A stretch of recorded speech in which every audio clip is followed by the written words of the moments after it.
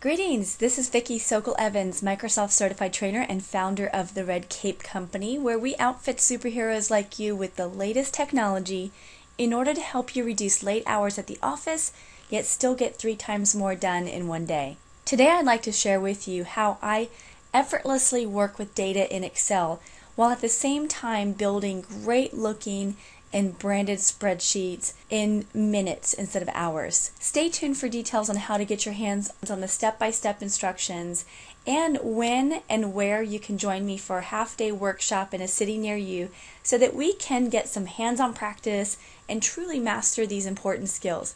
Okay, so let's get started. So I'm working on a budget for our spring fundraiser, and I have separated out my expenses, my budget for this fundraiser, and I see I have site expenses here and refreshments here, decorations, program expenses, publicity expenses, prizes, and so on. So I want to show you how I get this looking professional, branded, and also manage the data very easily. I'm going to click in this first set of expenses, and I'm going to use my very favorite feature called Format as a Table, and you can see these really nice colors. Let's go with kind of green look and feel. And it identified, even though I clicked in this cell right here, identified that this was the range I was looking for. My table indeed has headers, so I'm going to go ahead and click OK. And it makes it really nice, good nice look and feel for that list of expenses. I'm going to do the same thing for each one of these and make it all consistent. And format as a table. And just keep doing that for each one. And you'll notice that it gave me a strange column name on that one. It gave me column 1. Same thing here because I didn't have the word estimated. So I'm going to show you how to fix that in just a second. But let me go ahead and get all of these into table format. And table has headers, format as a table. Has headers, and do my last table here. Okay, so then I would come up here and I'm going to type the word estimated and then hit tab, and then I'm going to click here for actual. You'll notice that my table auto expands, it grows as I need new columns, which I love so much. Saves me so much time that it just brings in that same format. And instead of typing, I'm going to go ahead and paste, and same thing, paste. Beautiful.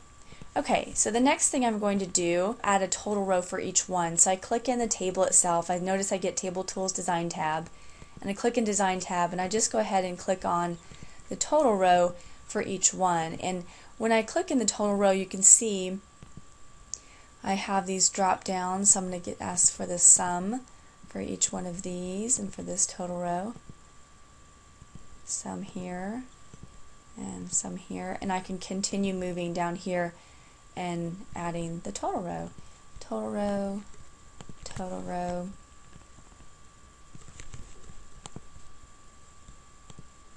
You'll notice that as soon as I click outside the table, my Table Tools Design tab goes away, so you gotta be careful. Okay, so just add some here and some. So my next thing I want to do is format this. So I want to make sure that I have currency for each one of these. So I'm going to go here and add my currency to make it look good. So I've got this looking great. I have my estimated expenses, my actual expenses, and as I add things in here, so let's say my actual expenses for food were 5238. You'll notice that the totals are now working quite nicely. So 1200, 300 for here, and we'll do 1300 here. Okay, so you can see kind of the estimated and actual, it's comparing it. Now, what I want to show you is some of the benefits of using tables is, so suppose we decide we're not going to have any hotel expenses since it's a local event. So what I'm going to do is I need to delete this line item for this table, but I'm really worried about this line item here in the decorations table. So I want to show you that when you right click and you delete a row in a table, it does not affect any of the rows in other tables. So balloons is still here on the left-hand side, even though I deleted the hotel line item in this case. So that works quite nicely. The other thing I want to do is I want this to look like our branded documents, our branded documents and spreadsheets and presentations.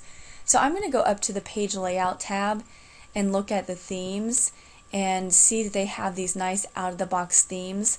And the one that we typically use is one called Austin. So I like to use this one called Austin because it has bright colors and it matches our company's look and feel. So if I click on Austin, and the only thing I notice is that doesn't include our fonts.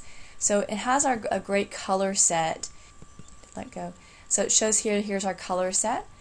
But I need to change the font set. So I want to choose a different font set. And typically we use Calibri for our headings and Constantia for our body text. So I'm going to use the Flow font set because this is what we typically use in our spreadsheets and our presentations. So I'm able to quickly get this into a nice looking spreadsheet. And the other thing, if the orange ends up being too bright, if I go back to format as a table, you'll notice that the color set as part of my theme now has changed, and I'm able to use these different colors. So I can go back in here if I need to change it to a green color set or make it kind of offset to gray or brown. I can certainly do that, and I can go back in here and change it to different colors. So that's how you effortlessly manage and format your spreadsheets using Excel. If you'd like to see more time-saving tips in Office, Word, Excel, and PowerPoint for either PC or Mac, be sure to sign up for our 3-part video series that will be sent directly to your inbox. If you learn better by doing, then please join me for one of our small group hands-on sessions in either the US or the UK, where you get valuable hands-on practice learning these time-saving skills that will truly help you reduce those late hours at the office.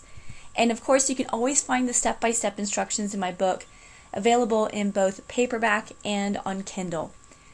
Okay, that's all for today. Thank you so much for watching. Be sure to connect with me online and join me for one of our live Red Cape events. Thanks so much, and we'll see you again soon.